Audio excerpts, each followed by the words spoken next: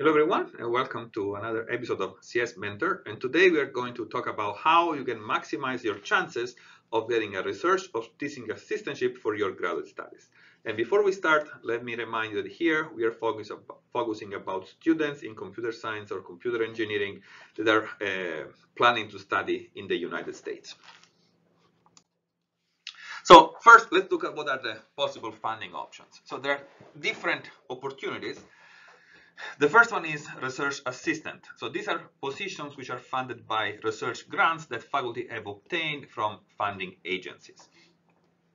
The second opportunity is a teaching assistant, in which the students are required to teach for the university, and in exchange for that, their studies are funded by the department. There is a third alternative, which are fellowships, which are generally more rare and less common, and sometimes these fellowships come with certain requirements. So for example, you may need to be a US citizen or maybe a person from a minority, etc. In general, all these opportunities provide tuition, a stipend, which is paid bi-weekly generally, health insurance, sometimes other fees. And I also want to mention that regardless of how you are funded, RA, TA, or through fellowship, the expectations for your PhD are still the same. I want to also highlight that the admission decision is not the same as the funding decision. So when you apply to a graduate school, your application gets reviewed and you may be admitted to the program. But this doesn't mean that you are going to be funded, even if you submitted a specific request for being funded. The fact that you are admitted doesn't imply that you are funded. In order to be funded, you need to actually receive an offer from the university with a sign that says the amount, the start date, the expectations, etc., etc., etc.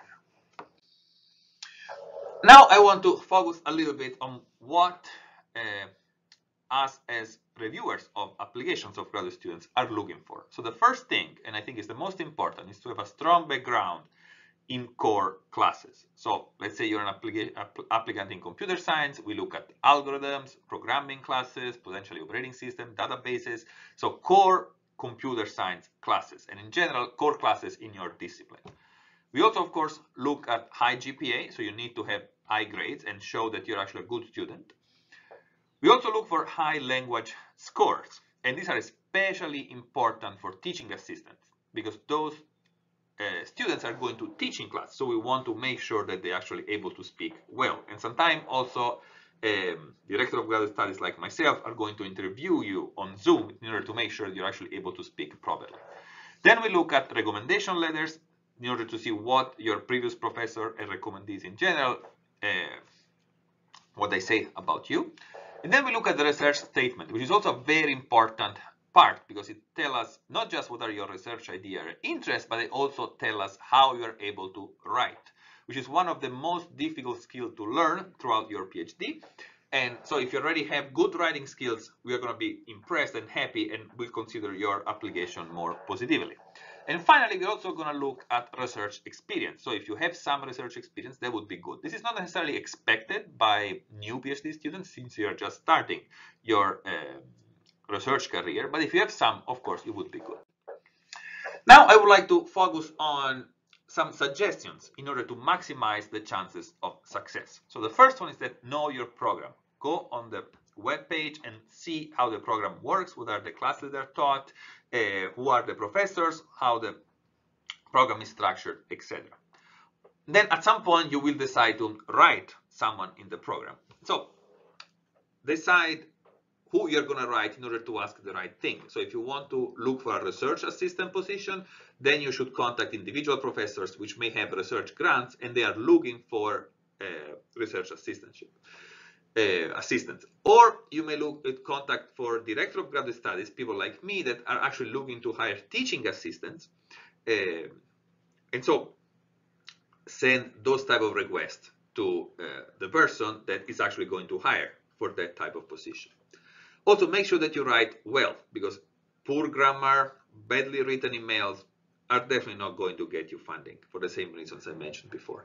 Also, do not write super long emails. So nobody has the time and willingness to read 2 or 3 pages of email. Try to summarize in few sentences the points that we mentioned in the previous slide. Another important point is apply early. Do not apply close to the deadline. So usually these funded positions are kind of first come, first served. So when we get a good applicant which has a good background, it meets or they meet all the requirements that we expect, then we just make an offer. And if the students accept, then the student is hired and that position is not available anymore. So the sooner you apply, the higher are the chances that you can get funded. Also, some programs still require test scores such as GRE, TOEFL, etc. So if you have good test scores, of course, we are going to consider that positively. And even if it's not required, but you do have good scores, then submit them anyway, because it's definitely part of making applications stronger. And if you can, start doing some research as an undergraduate, because that is also a positive component of getting research funding.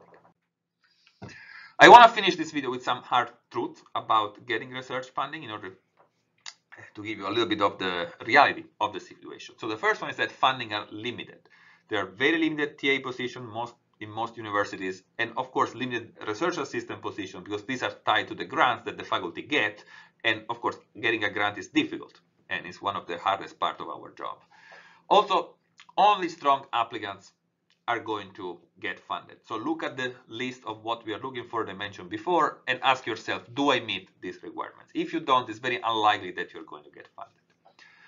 Also, it is true that most PhD students in the US are funded, especially in computer science and computer engineering, are funded. However, this doesn't mean that everyone that we apply into the, we admit into the program is funded. But who ends up coming here is generally funded. It is also true that most master students are not funded. It may happen in some circumstances that there is a teaching need or a special fellowship and some master students get it, but most of the time master students are not funded. And finally, make sure to be proactive so that you contact the right people with the right information early in the process so that you maximize your chances of being funded. Do not just apply and wait, because at that time it may be too late to actually compete for those positions. I hope that this video was useful, and I'll see you at the next one. Bye.